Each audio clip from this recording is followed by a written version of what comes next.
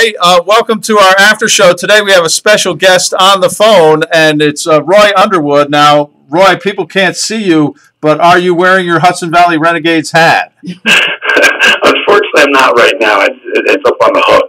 Okay.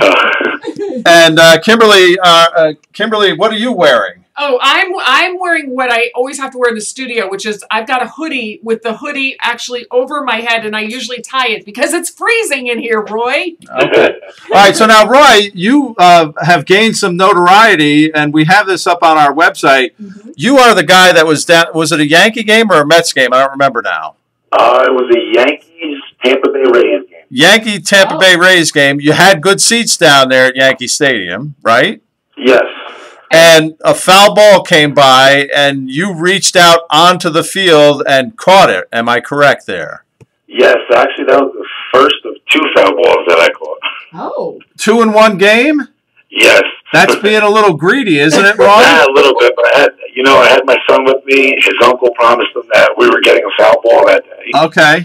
So the first one I grabbed in the third inning and gave it to him, and the second one, it was just a reaction. Right. Oh. So you were wearing a Renegades hat, though, during this game, right? Yes. Actually, I live in Marlboro, and we're a host family for the Hudson Valley Renegades. Mm-hmm. So one of their players, actually, he's in the All-Star game tonight, Travis Hott, lives at my house during the season. That's cool. How cool. And the Renegades are the farm team for the Tampa Bay Rays, and the Yankees happen to be playing the Tampa Bay Rays. Yes. That's cool. Wait a minute. I have to stop here. Right. Kimberly actually knew something about sports? My God. This has never happened before, Roy. You have no idea. Hey, there's a first time for everything, right? Right. So now tell us what you reached out onto the field, basically, so you interfered with a play, didn't you, to catch one of these balls? Now, that's the umpire's take on it.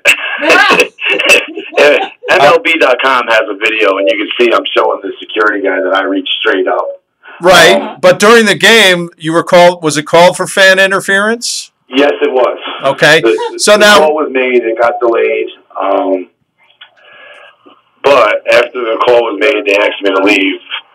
There was a call made from Brian Cashman to have my son go to his office, and the first thing Mr. Cashman said was they made the wrong call. Now, Brian Cashman is, what is he, like the king of the Yankees? What's his deal? Yeah, he's the GM of the Yankees. He's like the big guy. So, he has the big kahuna. So you interfered with the play. Mm-hmm. You were escorted outside the stadium and beaten silly. Am I correct on that? Yes, I was dragged up the steps. No, they were pretty nice about it. It's actually not a Yankees rule. It's an MLB rule. Right. Oh. Yeah. No, so it's the they major have league. No call on it. Right. No, not the Yankees. No, that's the rule. You can't interfere with the play. Oh, I didn't know that. And so because you did that, and the Yankees enjoyed the fact that you did that, so they brought you right to the front office, and you guys had snacks and all kinds of good stuff. Is that what happened?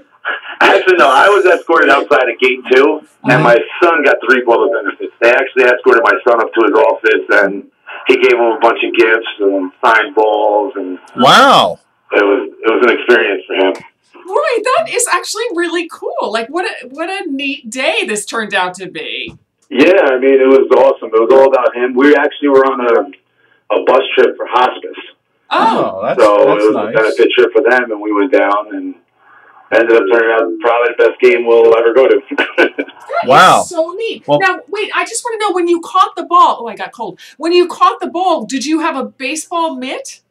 No, they were, both the foul balls were caught with bare hands. Whoa. Right. You're a tough guy. So pretty good. So now you have both of the balls, right? Absolutely. Did they autograph them for you? Did anybody autograph them? No, there really wasn't a chance. Once it happened, we were escorted out. Mm-hmm. And but the cool part was, on the escort out, I ended up getting my first standing ovation at Yankee Stadium. Roy, that's so All right, Roy. Well, hey, that's a great story. If people want to check out the whole deal, we have it up on our website at mix97fm.com. And you're doing some cool stuff. You know, you're hosting one of the Renegades guys for the summer. So we appreciate you taking a few minutes out to talk to us, Roy.